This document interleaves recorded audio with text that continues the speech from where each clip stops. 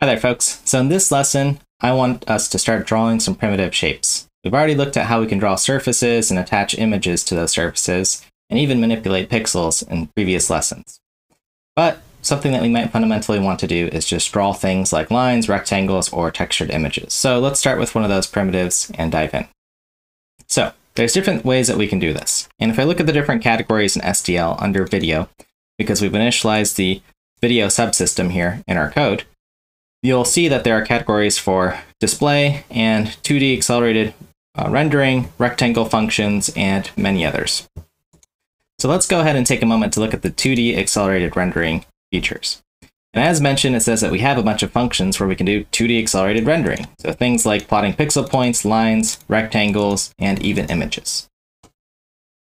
Now, this is going to be a little bit different than our surfaces, for instance, in that when we draw a single pixel point, it's just going to show up in a place and time. So somewhere in our main application loop, we're going to have to consistently keep redrawing these points, versus a surface where if we modify the pixels, those changes will be preserved. But we'll see this in an example. So anyway, let's look through this API and see if there's something interesting that we might want to do and explore. And if we scroll down enough, we'll see a bunch of these sort of render, draw line functions, and these look pretty interesting and somewhat self-explanatory. So let's see if we can draw a line. And at the API, we have SDL RenderDrawLine. And, well, this first thing is new here, this SDL Renderer. And it looks like it takes a pointer to some new object that we're going to have to create. And this is our hardware accelerated renderer. The rest of the arguments are sort of self-explanatory. The starting point of our line segment and the ending point. So we specify these coordinates, and we have an integer version for this. And if we add an f at the end here, we can do a floating point version for this. But this looks fine. And there's actually a nice example here. But I do want to take a little closer look at this SDL renderer just to see if we can get an idea of what that is. So in another documentation page, I'm going to go ahead and search SDL Renderer. And we can see what this is. And it's a work in progress at this time. And it's a structure that contains rendering state. So for folks who have done some OpenGL or DirectX programming, this is going to be familiar in that you have this sort of big object that contains a state about how you're going to draw things. So for instance, what the color is of what you're drawing, how big the lines are, how big the points are. This general global state essentially is held in each of these renderers. Maybe it's other things like what APIs you're using or library calls behind the scenes, but that's just an idea of what this structure has. So, overall, this documentation page isn't super helpful, but we probably do want to look at the create renderer function here. And this could probably give us an example. So for each of our windows, we'll be able to specify where the renderer is, perhaps the index of the rendering driver. And in most cases, we can just use -1 to initialize whichever one it supports. And then any additional flags controlling how we want to render things. So let's go ahead and look at an example here and see if we can just create a renderer here. So this is going to look familiar from our setup where we create for a window the specific renderer. We're going to use -1 to just let SDL pick a driver for us for how it'll render the graphics. And we can use one of the flags, SDL Render Accelerated. And if we look down at the SDL Renderer flags here in the help, we'll see that we have a few options here. So the software renderer here is an interesting one in that it's fallback. So it'll probably work on any system. You don't need any graphics card. This is probably good if you're following this series and using, say, a Raspberry Pi or some, very simple hardware. And these other options, well, this is sort of the default we want. We want to use hardware acceleration so that it runs fast. And then we can try these other options as needed. Okay, so let's go ahead and create our renderer and eventually draw our shape here. So after I've created a window, it's time to now create a renderer object here. So I'm going to go ahead and follow along here, SDL Renderer, and this is a pointer because we're going to be allocating memory. And I can initialize this to null to start. And then let's go ahead and create our renderer and set it equal to SDL create renderer. And it's going to be for our window. That's the window that we want to associate our renderer with. The device driver that we want it to use, which we're going to let SDL choose for us, and SDL Renderer Accelerated. And that should be it. So let's make sure that if we compile this, There's no mistakes, and so far so good with the 2 lines that we've written here. Now, what we're going to notice here in the application loop in the sample is that there's some new things that we have to do because, well, we have to manage the actual render. So what this means in essence is because we're going to be drawing things to the screen, we'll have to clear the screen every time we loop through it. That's what we get with this command here, SDL RenderClear. And if we're working with other surfaces, we might want to, for instance, draw to that surface and copy it onto our render. In our case right now, let's just see if we can draw a line, and that'll be enough for this lesson.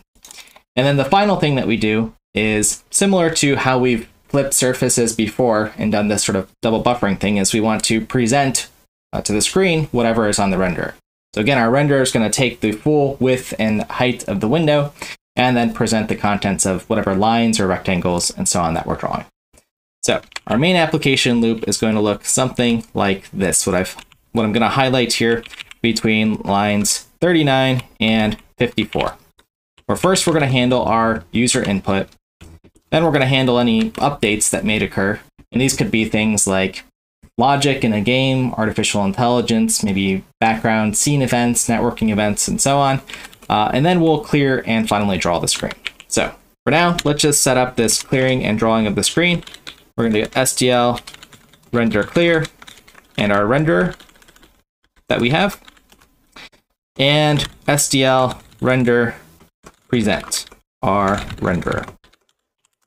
Okay, so this will finally show what we've drawn, and this gives us a clear canvas.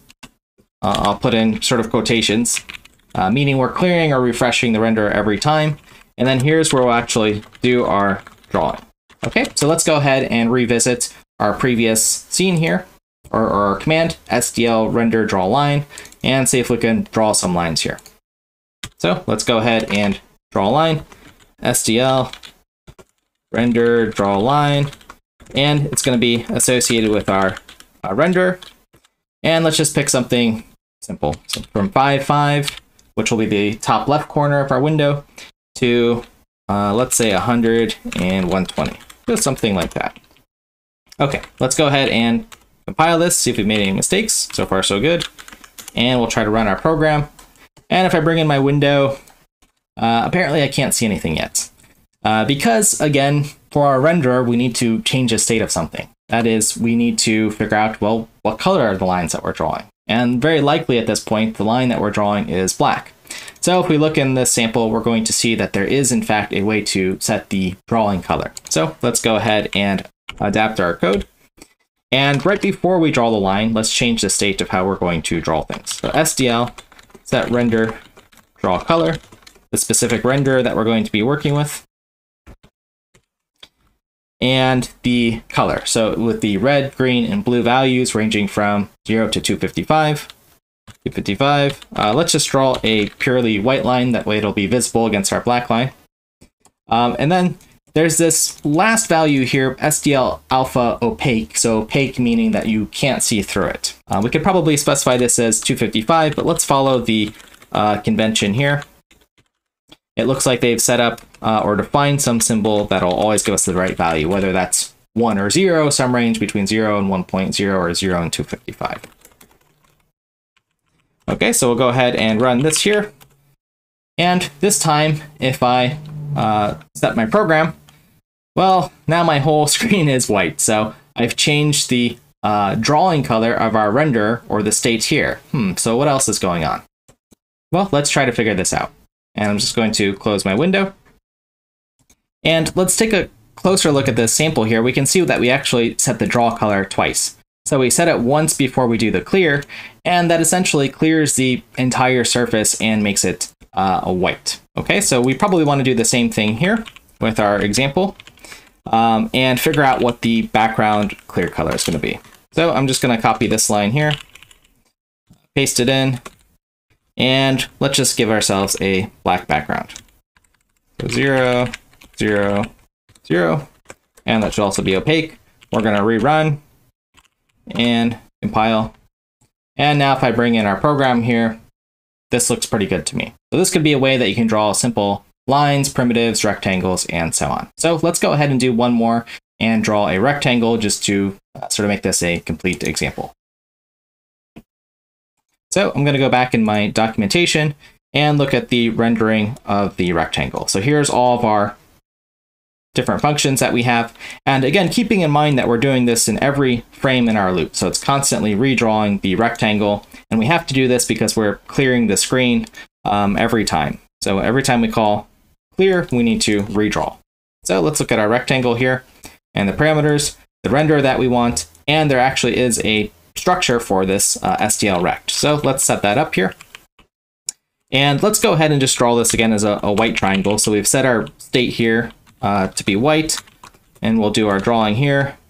And let's go ahead and draw this rectangle. SDL render, draw rect, the render that it's part of, and whatever the rectangle shape is. So I'm going to go ahead and just create one here called rectangle, and we'll have to create it above here.